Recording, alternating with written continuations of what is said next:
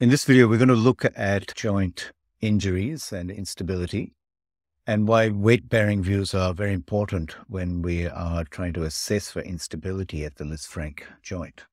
This is a recent case, and we have a fracture through the base of the fourth metatarsal. The Lisfranc joint here actually looks fine. There's no widening.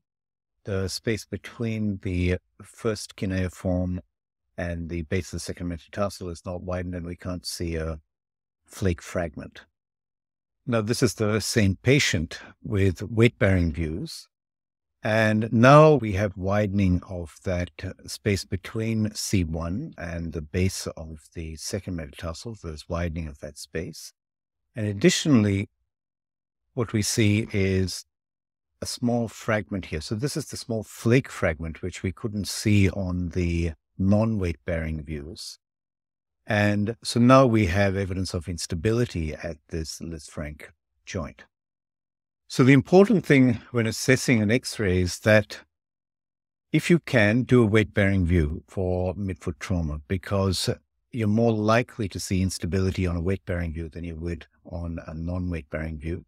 Although it may not be possible to do a weight-bearing view because often the patient's in quite significant pain and they won't be able to weight bear.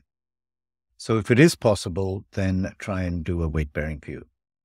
Additionally, comparison views of the contralateral foot are also very useful. So do weight-bearing and non-weight-bearing views of both feet and look for subtle instability. So you're looking for subtle widening on the affected side. And often this is easier to recognize that subtle widening when you do a direct comparison with the normal foot. So if you're doing weight-bearing, do a contralateral image as well. If you'd like to see more of these videos, you can follow us on YouTube or come to our website or even join our WhatsApp group. The number is here. We post these fairly regularly, and the aim of these is to make it very practical for our day-to-day reporting. We also have online and on-site mini fellowships, and the aim of these, like all our teaching, is to be very practical.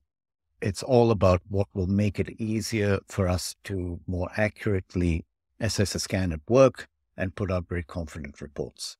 We have quite a number of them, so if you'd like to join us, we have regular online courses on foot and toe imaging, and we also have on-site mini fellowships.